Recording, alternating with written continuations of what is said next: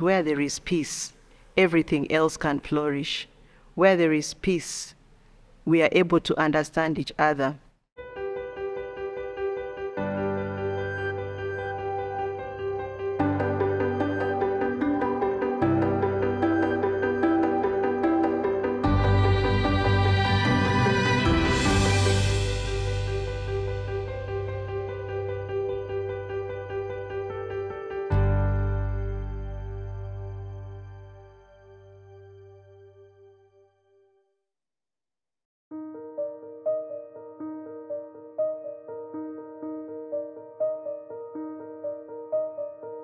My name is Justine Auma.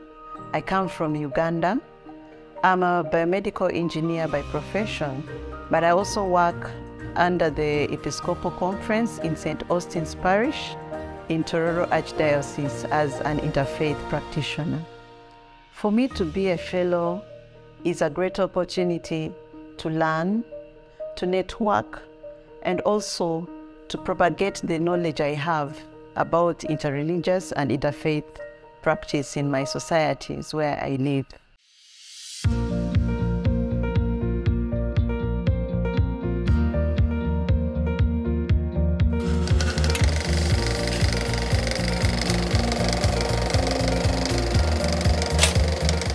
As a KAICIID Fellow, I feel proud to be a part of a network of fellows, of practitioners who are interested in building peace amongst people through dialogue. And being a part of this KAICIID Fellowship gives me an opportunity to be able to be part of that group that promotes unity in diversity. Dialogue is an important tool to me because it offers a free space, an opportunity to everyone to bring in their views despite their different opinions, despite their different interests, with the aim of coming to a common understanding of each other without judgment and without prejudices.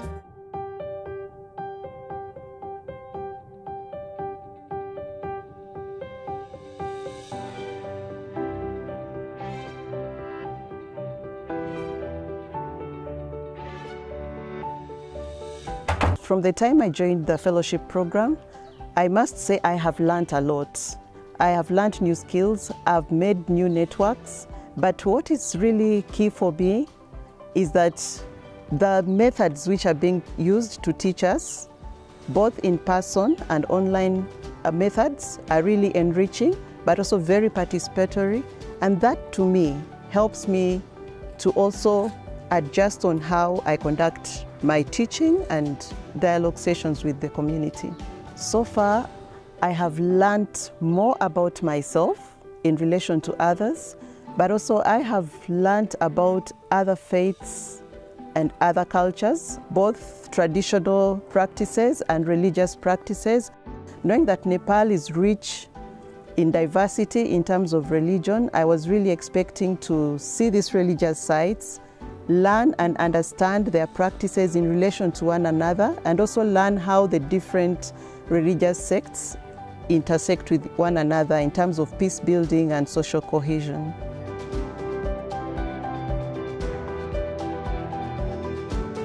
Having learned about the KAICIID program, the fellowship program, I felt the need to grow, to gain new attitudes and skills in order to improve on my current abilities to conduct and facilitate dialogue in my local communities.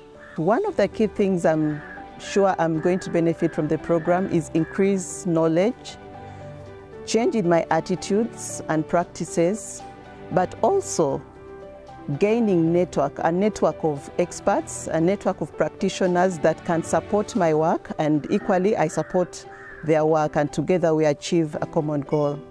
I'm looking at it creating unity, increasing knowledge, but also empowering the community to be able to identify and manage their problems within their local structures.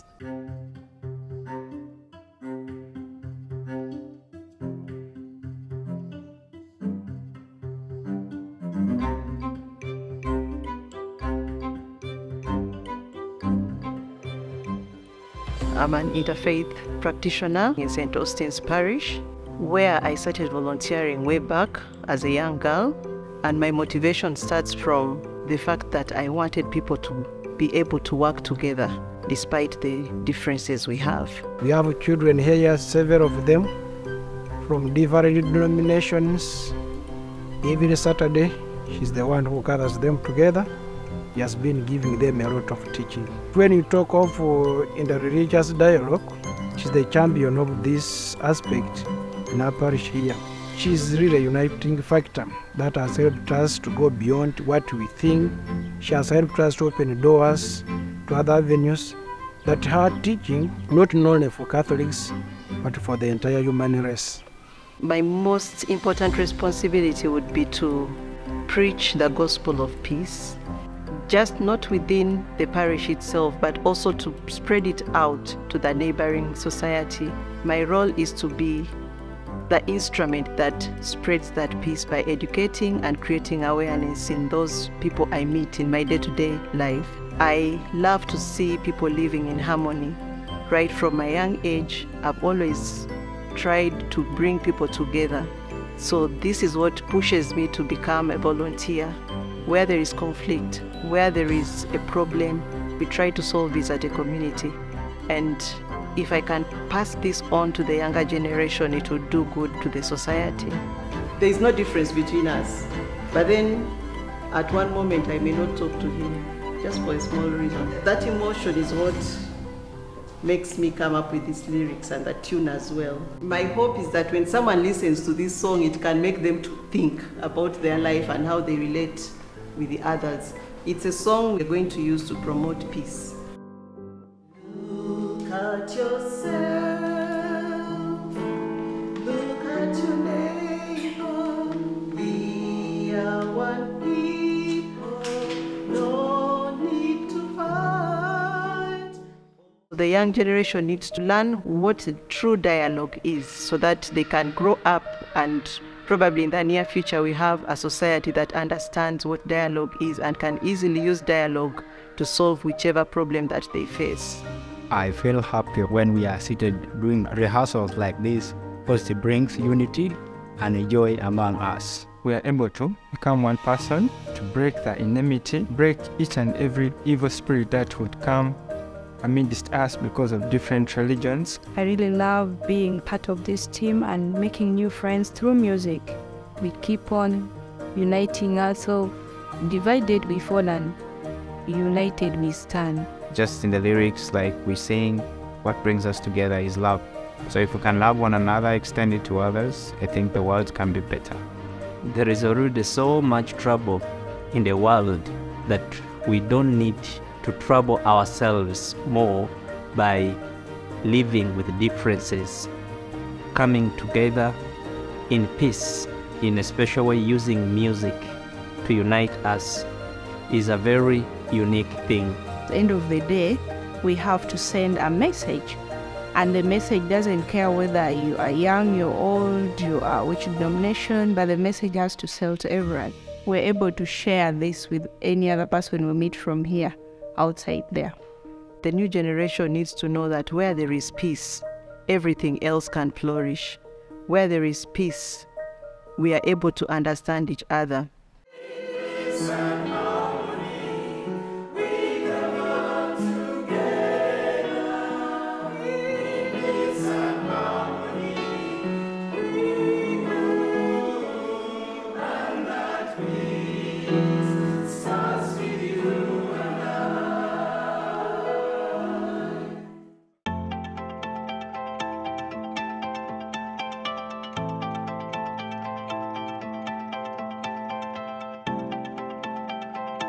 The most important lesson I want to convey to the workshop is that we need to empty ourselves and be ready to fill ourselves with information from different people, digest this information and use it to promote peace in the society. And at the same time, I would like to see that the people who are attending the workshops, the people who are attending the activities and initiatives, develop that love for dialogue, develop the love and interest in helping the person next to them without segregation and without any fears. What we have learned today in this workshop is that we are going to apply the same knowledge, working as a team to solve whatever problem which may affect the community. It should not stop here, even if justice is not there. But we should carry on this idea of working under interreligious council, such that it brings us together as religious people, such that whatever comes does not separate us. And we should continue working as a team. We should continue respecting one another as we've been doing in this workshop. The second part of my initiative involved different religious leaders who attended our training workshop under the theme Interfaith Response to the Negative Effects of COVID-19 in the Local Communities. The aim of that was to bring the local leaders down in the communities to form a team that can go and help identify problems in the community and work with the community within their means to help and mitigate the challenges that the communities have faced due to COVID-19. We've listened to the head of the home as the father, the mother and the child affected by the scourge of COVID-19. The child dropped out of school simply because she was aging. I would like to request my friends, part of the team, to come back in this home and then sit with them and see how they can help the children. What we have learned from Justine is that we need to work as a team. In case we identify any problem, we should come together and say that we work upon it and the remedy is good.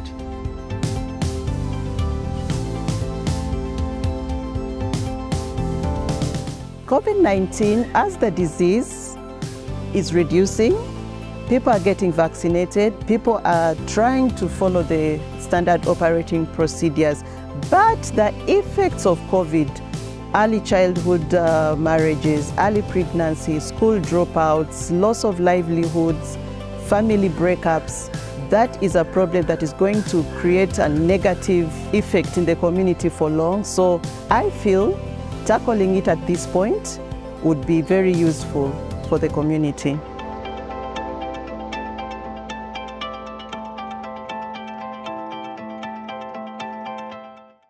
After the initiative, they have come to the realization that they can actually work together.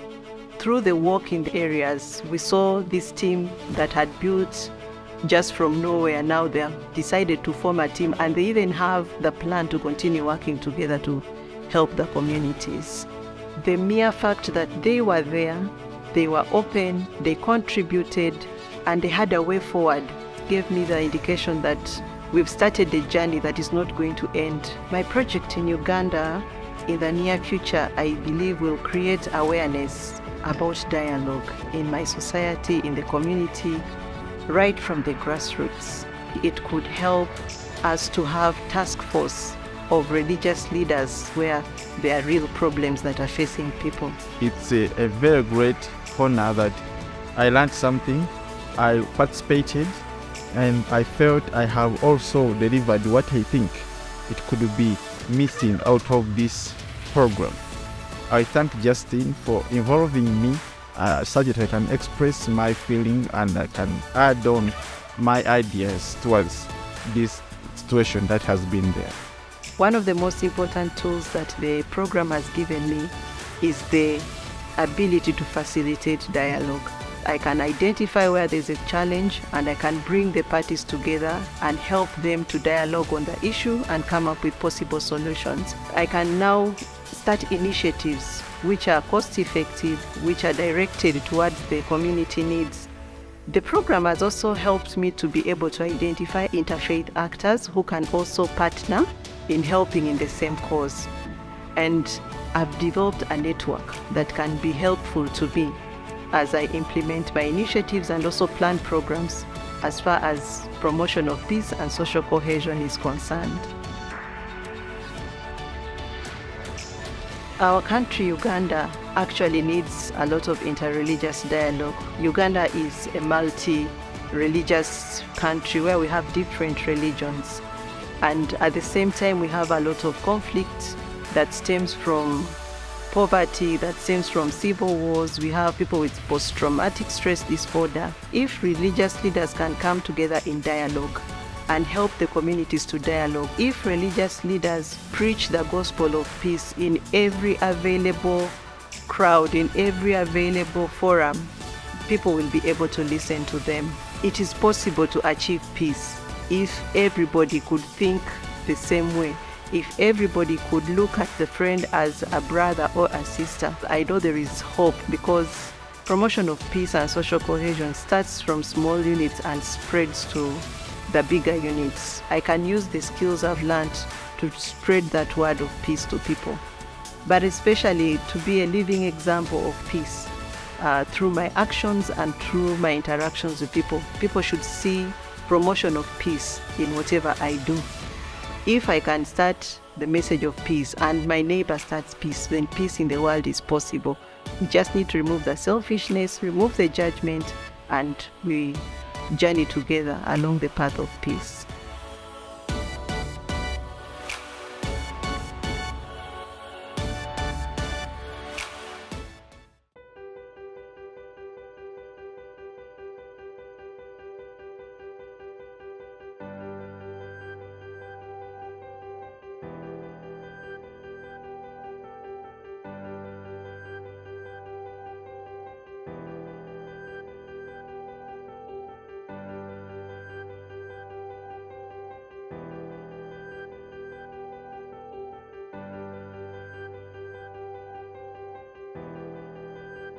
When I was told I was going to take part in this program, I had a mixture of feelings. At first I was excited, and then I got a bit scared because I did not know what to expect. But the enthusiasm to learn made me eager to be part of the program. Justine Auma was selected out of 525 applicants to be part of the 2022 international cohort. She was selected due to the fact that she met the criteria to become a KAICIID Fellow in terms of being a practitioner of interreligious dialogue, having multiplying effect, having access to grassroots levels, as well as educating those who will become future religious leaders. Before I joined the program, I had a lot of expectations. My knowledge about interreligious dialogue was limited, and yet I thought I knew much. But after the training, I feel my perception about interreligious dialogue has improved. This program has changed my life in a big way. I have achieved a lot. I have formed a network of friends. As an interfaith practitioner, my dialogue facilitation skills have improved greatly.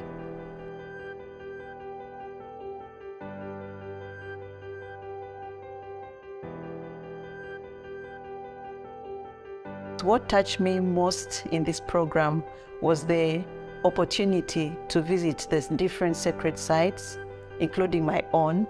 It formed a new understanding of the other faiths. It helped me to understand why they do what they do. And for me as an interfaith practitioner, that helps me to work with a multi-faith society. Being able to visit different sacred sites, which I had never visited, and to feel welcome despite my fears, to learn from the different religious leaders in these sites, that has enriched me a lot. These kind of initiatives help us to understand in a deeper way the communities we work with. But it is also a learning experience. For every step we've taken in the program, there is always something new to learn, and it changes your way of thinking. It has given me particularly a new approach to interreligious dialogue, and hence I feel I'm a better person. Justine's participation to the Fellows Program was remarkable because she brought an added value with her own unique personality, with her humbleness, and always left the participants with powerful impressions about herself, about the work that she has been doing on the ground. Being able to engage with an interfaith individual doing religious activism religious work or theologically engaging with religion is very enriching. Learning from people like Justine has helped me enrich even theologically, and how in my own community, through her learning, I understand how I could overcome my challenges. On the first night we were together, I remember, I sat down next to her and we began to have a conversation, and by the end of the conversation she said to me, "Ah, you are my good neighbor." And that perfectly captured her way of engaging with others. The most important thing I've learned in the program is that we are all different, we are all unique, but these differences and the uniqueness can all be utilized to come up with social cohesion if we can only understand, listen, and learn what the other person's belief is. The mere fact that we come from different identities, different religions, different education backgrounds, different cultures, this forms a rich pot from which we can get experiences, learn from each other's stories, each other's histories, each other's experience, and build our own understanding, and henceforth help in understanding others and also understanding the society as a whole. As long as opportunity appears, every religious leader from any sect should attend this interreligious dialogue program, because it is an avenue to build capacity and especially to understand other people whom we've never interacted with.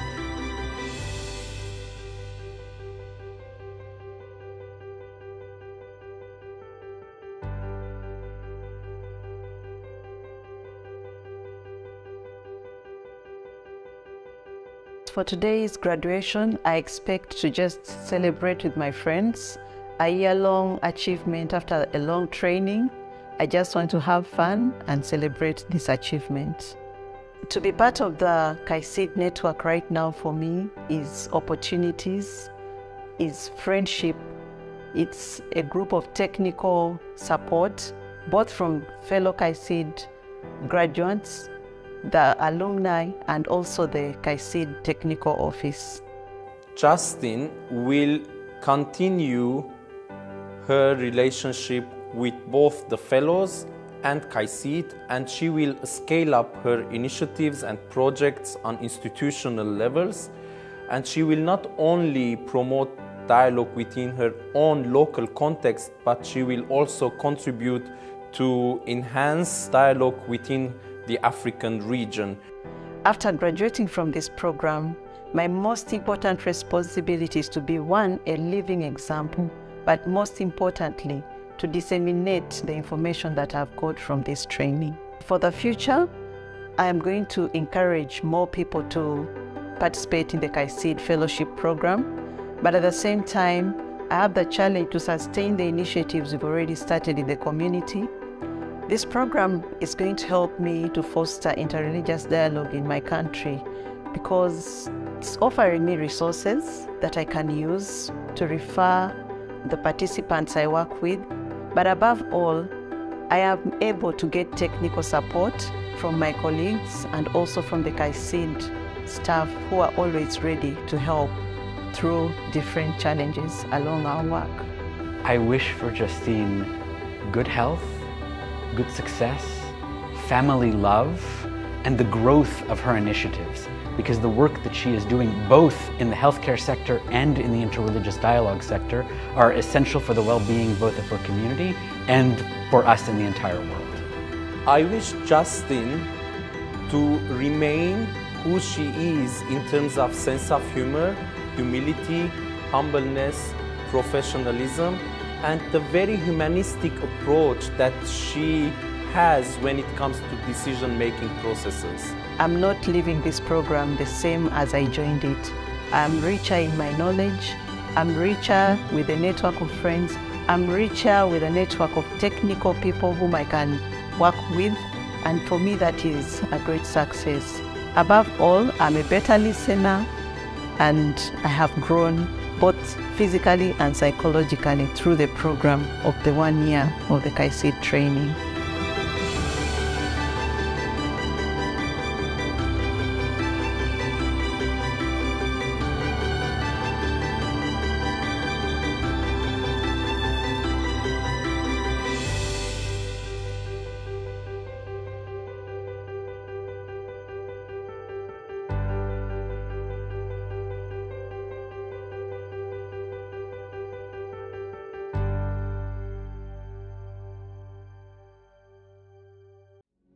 Look at the world.